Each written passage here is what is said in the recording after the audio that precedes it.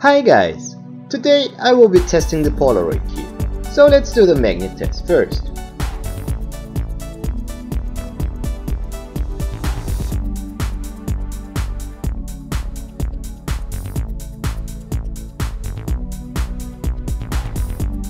It obviously doesn't stick to any of these parts.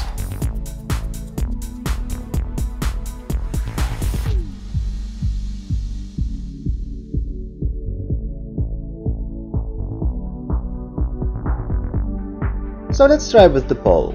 It does stick to it, but it doesn't have a good grip due to the round surface. This part is not magnetic at all.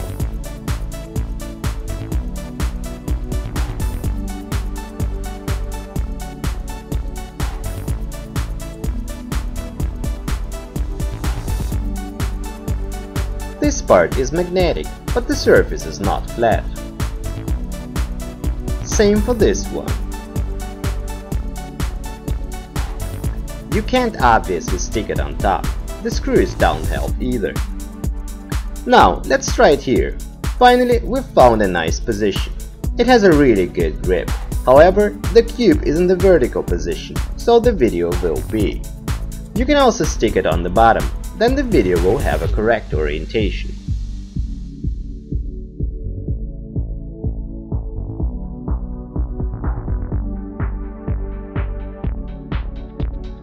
Same applies here.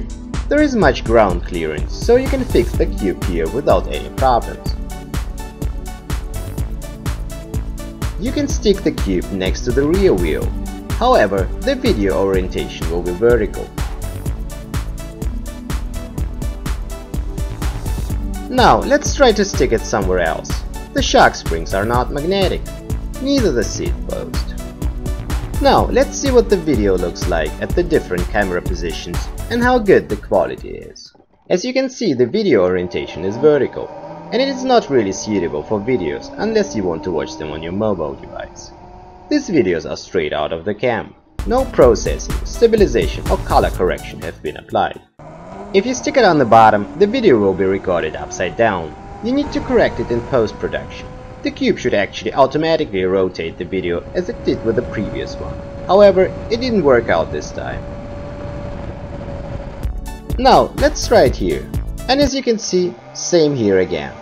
You need to rotate it in post-production.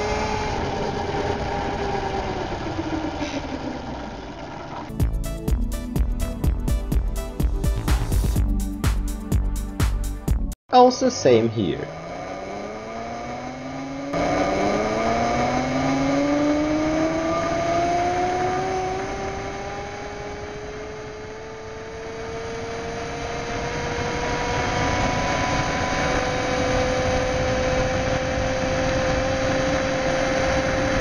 Now, let's perform one more test.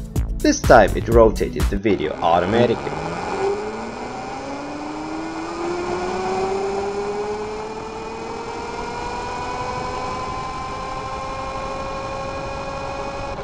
And that's actually it.